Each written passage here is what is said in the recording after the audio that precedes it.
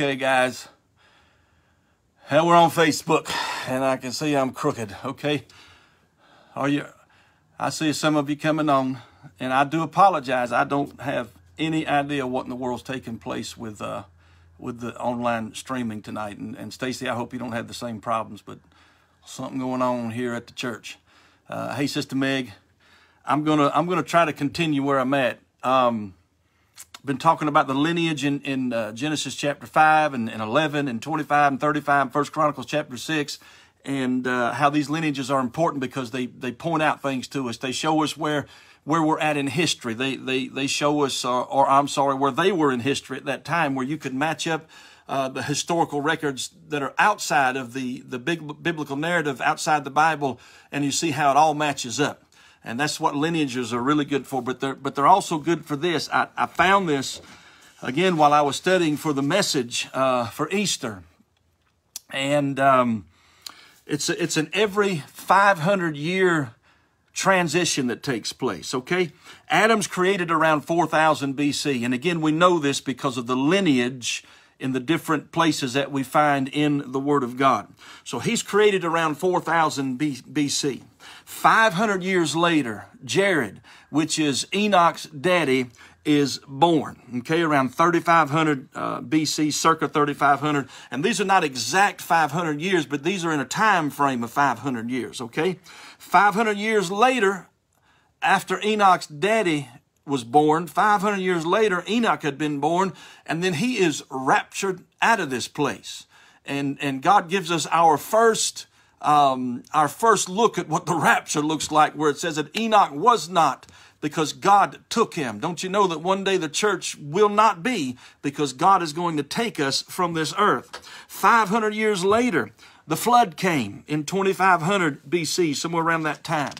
500 years later, Abraham was called around 2000 BC. 500 years later, Moses was called around 1500 BC. 500 years later, David, the great king, is put in position and called out of the field of the shepherd to run the kingdom for God, the nation of Israel. Now, the kingdom of Israel. That's in 1000 BC. 500 years later, the temple was rebuilt after it had been destroyed by the Babylonians. 500 years later, Jesus is born into this earth. Okay, that takes us from the Old Testament all the way into the New Testament. Every 500 years, something critical took place in the history of the kingdom of God. Every 500 years, up until the time that Christ is born. Now let's go 500 years beyond Christ. Rome is ruling when Christ is here. Now this is so interesting to me again. Rome is in charge. Rome is ruling the world. But about 500 years after Christ is born, Rome is pulled down. Rome is conquered somewhere around 470, 480 AD, somewhere around in there. But it's in that 500-year frame that Rome was conquered. Now, here's what's interesting with that, because it was around that time, 300, 400 AD, that Christianity was legalized, that Christianity was put on the map. Christianity, they were able to come out of the caves and start worshiping God, and churches were growing, and this is when they started building the big cathedrals and things and those type of things. But after Christianity's legalized, guess what happens? Rome falls. Rome falls to the ground. Okay, 500 years after Rome fell, now that was around 500 AD. 500 years later, the Great Schism took place, which was the separation between the Eastern Church and the Western Church, or the Eastern Orthodox Church as it's known today, and the Roman Catholic Church as it is known today. So that happened around 1000 AD. So you had another incident in 500 years, or around 1500 AD. And then here we come. 500 years after the Great Schism took place, then we have the Reformation that took place. This was around 1500 A.D., somewhere in that time frame, 1517, somewhere in that time frame. And when this happened, the Great Reformation is when people started within the Catholic Church, because at that time everybody was Catholic. That's what you did. You went to the Catholic Church. But they started reading, and people started understanding that faith was something that wasn't being taught, and other things that were going on in the Catholic Church. So you had people who pulled out of the Catholic Church, and that's why we're here today. That's why there's a Church of God out here, because the Protestant movement began.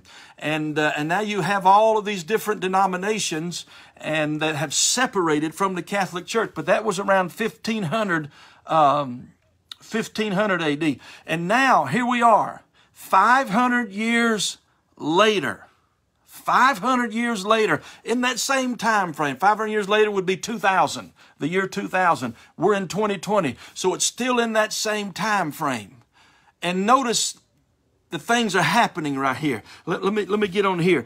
500 years later, and we're studying, and people want to know, are these the last days? What's going on? Something's happening. There's a change in the air. Transition is going on. Are we going backwards? Are we going forwards? Or are we getting out of here? What is happening right now in the church world, in the kingdom of God? Well, we are in one of those 500-year transitions. It's my belief that things are changing because we're getting ready to get out of here, and things have to change according to Scripture. I've got a few scriptures I'm going to read here, and you just get the address as I read it, and you can look them up later. But I'm going to read these to you. 2 Timothy chapter 3, verses 1 through 5. But understand this, that in the last days there's going to come a time of difficulty. For people are going to be lovers of self, lovers of money, proud, arrogant, abusive, disobedient to their parents, ungrateful, unholy, heartless, unappeasable. You can't appease them. Slanderous, without self-control, brutal, not loving good. They're treacherous, reckless, swollen with conceit, lovers of pleasure rather than lovers of God, having the appearance of godliness but denying its power. And Paul said, you know what to do with these people? He said, stay away from them. He said, avoid people like this. Avoid people that you can't appease. You can't please everybody anyways. Just don't even try to go down that road. 2 Peter chapter 3, verses 3 and 4. Knowing this, first of all, that scoffers are going to come in the last days with scoffing, following their own selfish or sinful desires. And they're going to say, where is the promise of his coming? For ever since the fathers fell asleep, all things are continuing as they were from the beginning of creation. 1 John chapter 2, verse 18. Children, it's the last hour. And as you have heard that Antichrist is coming, so now many Antichrists have come. Therefore, we know that it is the last hour. When was this written? 2,000 years ago, and it was the last hour back then. Matthew 24:14. And this gospel of the kingdom is going to be proclaimed throughout the whole world as a testimony to all nations, and then the end will come. Now, I'm going to tell you what, this thing that's happened with the shutting down of the churches and all that. And they say, I know there's a bunch of craziness going on. I read a news article just a while ago before we started in Chicago, where the mayor there, the city is and one of them's one of our Church of Gods that opened up, and they're getting fined because they opened up. I know all that stuff is happening, but I want to tell you something. The gospel of Jesus Christ has gone out like it never has, and is on the internet like it's never been, and it's going around the world. That prophecy is being fulfilled right now. It is going around the world. Around the world. As we speak right now, it's going around the world. People around this whole globe are listening to the gospel of Jesus Christ. And listen, I don't think it would have happened the way that it's happening if we hadn't gone through what we're having to go through right now. God's working this thing out. We could have never planned this. We would have never done anything like this. Let's shut down the churches so all the churches would get online and push the gospel out. We would have never done that. That would have never been in our plans. But God had a plan. And so God's saying, I'm ready to come back. This message has to go out around the world. And here it is. It's going out around the world like it never has before. Let's go to Joel chapter 2. Verse 28, it shall come to pass afterward that I'm going to pour out my spirit on all flesh. Your sons, your daughters are going to prophesy. Your old men are going to dream dreams. Your young men are going to see visions. 1 Timothy chapter 4, verse 1. Now the Spirit expressly says that in latter times, some will depart from the faith by devoting themselves to deceitful spirits and teachings of demons. Matthew chapter 24. Verse 32, from the fig tree, learn its lesson. We know this because I did this lesson for a couple weeks in a row. As soon as its branch becomes tender and puts out leaves, you know that summer is near. So also know when you see all these things, know that he is near. Who? Jesus, at the coming of the very gates. Matthew 24, verses 7 and 8. Nation's going to rise against nation, kingdom against kingdom, famines, earthquakes, various places. All these are but the beginnings of birth pains. Daniel chapter 12, verse 4. But you, Daniel, shut up the words and seal the book until the time of the end. For here's what's going to happen when you know the time of the end is near. Many are going to run to and fro, and knowledge is going to increase. Hear me. I'm talking about a 500-year transition all the way back to right after Adam. From 500, all the way through the Old Testament to 500 years when Christ is born, to 500 years when Rome falls, to 500 years when the Great Schism takes place, to 500 years when the Protestant movement begins, to 500 years right now, up to this where we're living right now, today in this age. Every 500 years there's a transition. I didn't even know it. I had no idea. I was preparing that message for Easter, and I started saying, wait a minute, this is 500 years later. This is about 500 years later. This is in that 500 year. This is 500 years later. And I Googled it. I said, wait a minute, let me see if anybody else has seen it. And of course, I'm late to the show as always, because this is something that has been studied out. It's interesting to a lot of people, and it's interesting to me right now in our generation, because we're there in that 500-year transition period. We're there. And all this craziness is taking place. And as I preached on Sunday morning, there's a storm, and it's a perfect storm with nature and mankind and prophetic word taking place. The perfect storm is happening. It's that 500-year where something happens, where God does something in his kingdom. And so within these last 500 years, let me run down the list for you real quick here. Within these last 500 years, I gave you all those scriptures. The greatest sign given that these are the last days was an absolute miracle. And that is Israel becoming a nation again. Should have never happened, coming back to their homeland. Within these last 500 years, we've gone through two world wars. World Wars. World War I, World War II, nation rising against nation. Within these last 500 years, nature is ramping up. Earthquakes in diverse places. All these things that Jesus said was going to happen are happening at the same time on a grand scale. Within these last 500 years, knowledge has increased and people are running to and fro. You think about 500 years ago in 1500 AD, it was a different world back then. But within 500 years, we have airplanes, we have cars, we have air conditioning, we have lights, we have indoor plumbing. we didn't have 500 years ago. They didn't even know what all that stuff was. But here we are. Why? Because knowledge has been increasing. Somebody says, is that an evil thing? No, it's a God thing. We're created in the image of God, who is a creator. And he gave us the ability to use our minds and to create things with, not as he does out of nothing, but we can create things because we are created in the image of God. So this is a good thing that knowledge is increasing.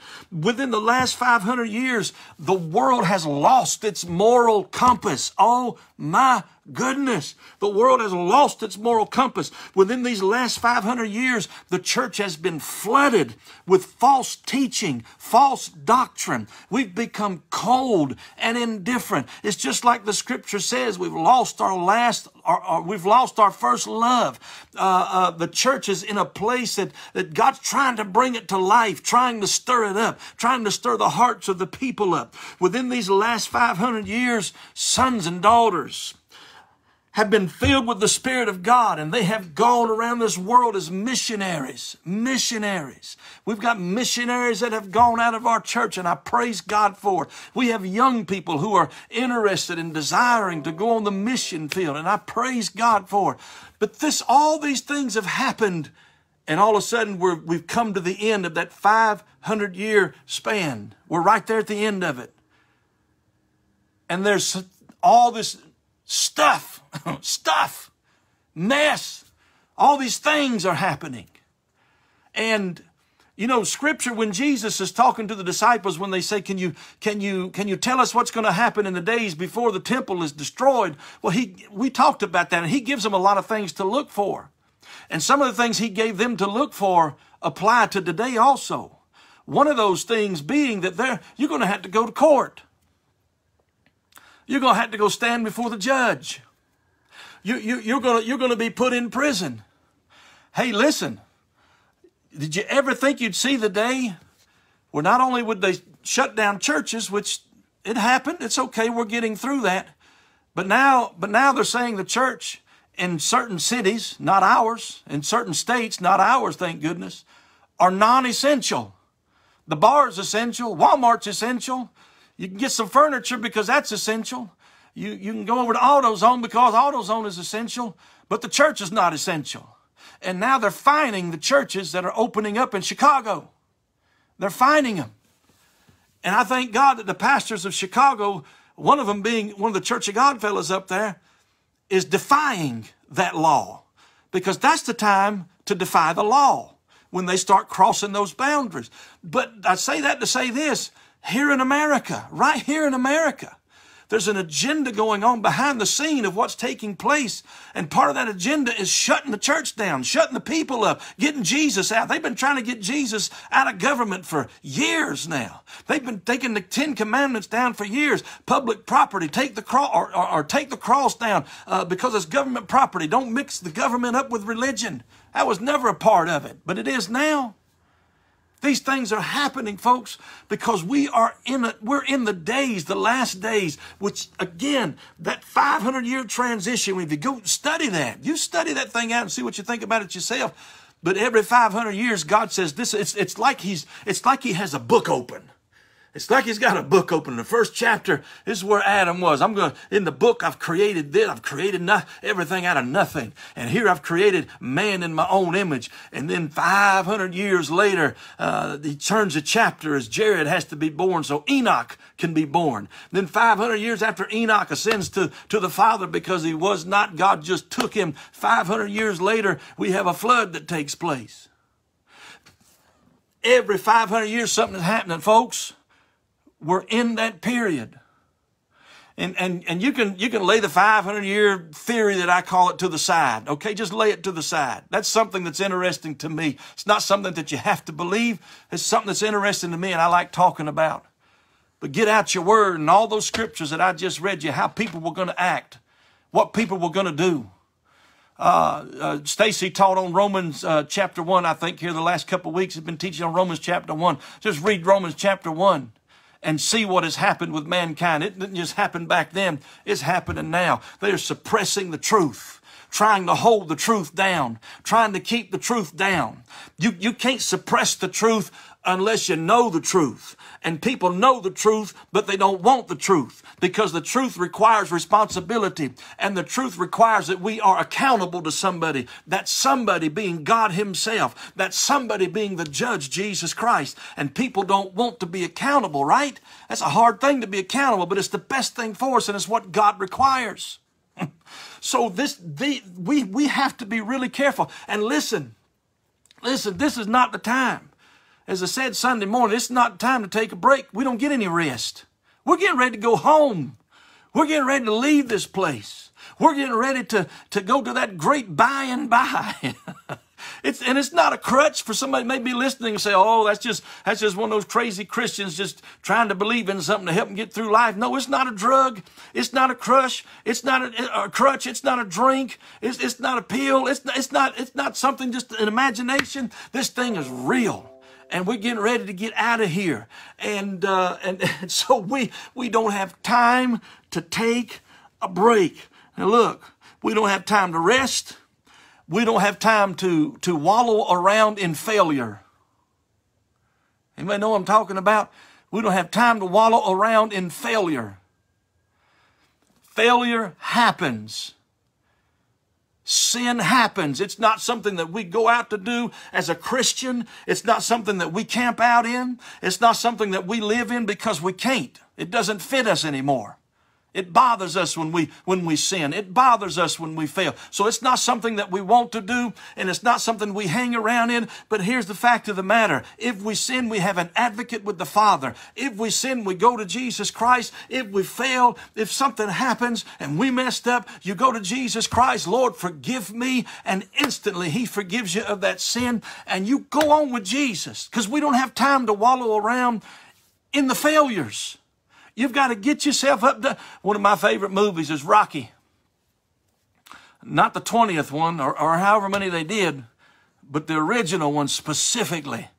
Even though I think he lost at the end of that. I can't remember. It's been so long since I watched it, but I think he lost at the end of that show, but then he comes back and beats him, I believe. But he would not stay down.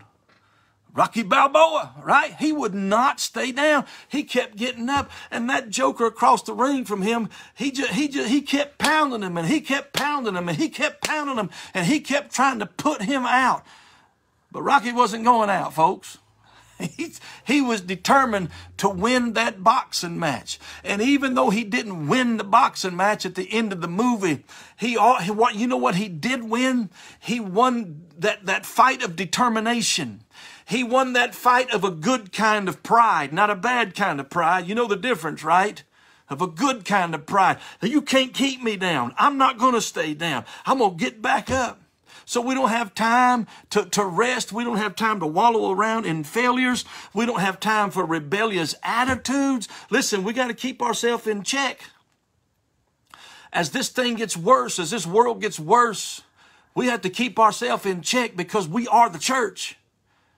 Remember what I said Sunday? Ask yourself who you are. And the church needs to ask ourselves who we are. We're children of God, and we are the church of the living God, the body of Christ. He's the head, right? So we have to be careful that our attitudes, we have to be careful that the words that we speak, we have to be careful that the conversations that we get into and the reasons we do what we do, we have to be really, really careful that we keep a Christ-like attitude. That we keep our eyes set on the goal. That we understand this thing its time is getting short.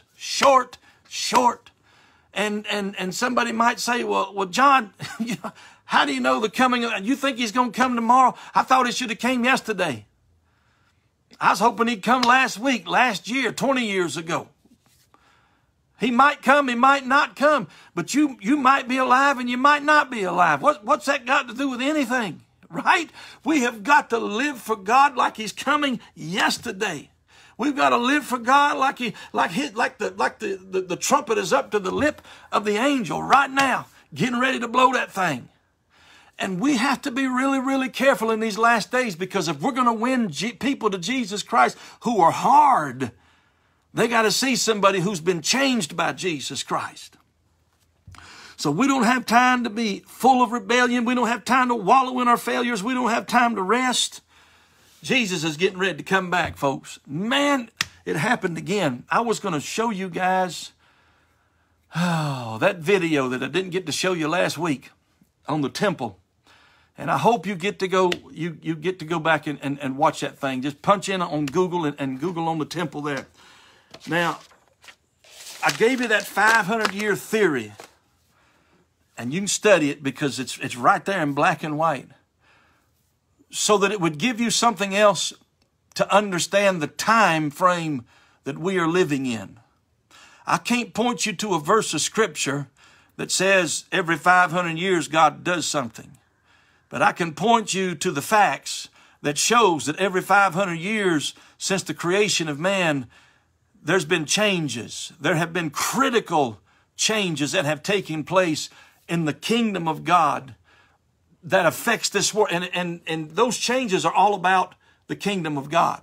They're all about that. Every one of them's about that. And so I give you that so that you have something else to chew on, something else to help you to understand that we're getting ready to go home. Praise God, praise God, praise God. Don't get caught up in the affairs of this life, Paul told Timothy. He said, fight the good fight. Be a good warrior. Amen. Praise God. I love you guys. I love you. I'm going to get off of here just a few minutes earlier tonight because Stacy's got to put his titles on. I don't know if he's been able to do that while I'm on here or not, but his titles had to be put on for his coming up video. But any comments from anybody before I go? Any questions? Any comments? Let me say this. Thank you, Fair Forest. This past Sunday, everything went smooth. Everything went well. Everything went good.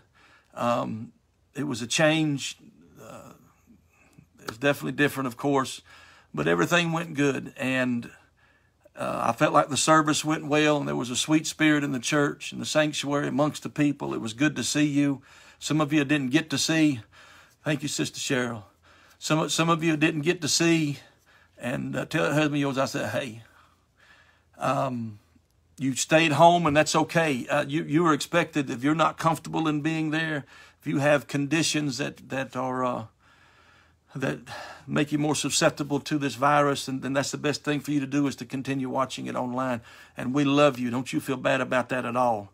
And so, good Lord willing, and the creek don't rise. I'll see you guys Sunday morning, those who are able to make it. I love you. I'm praying God's blessings upon you, his favor upon you. May his face smile upon you and shine on you in the name of Jesus Christ. And again, I apologize for the videos earlier. Talking about some video editing, my goodness. Bye-bye, y'all. Love you.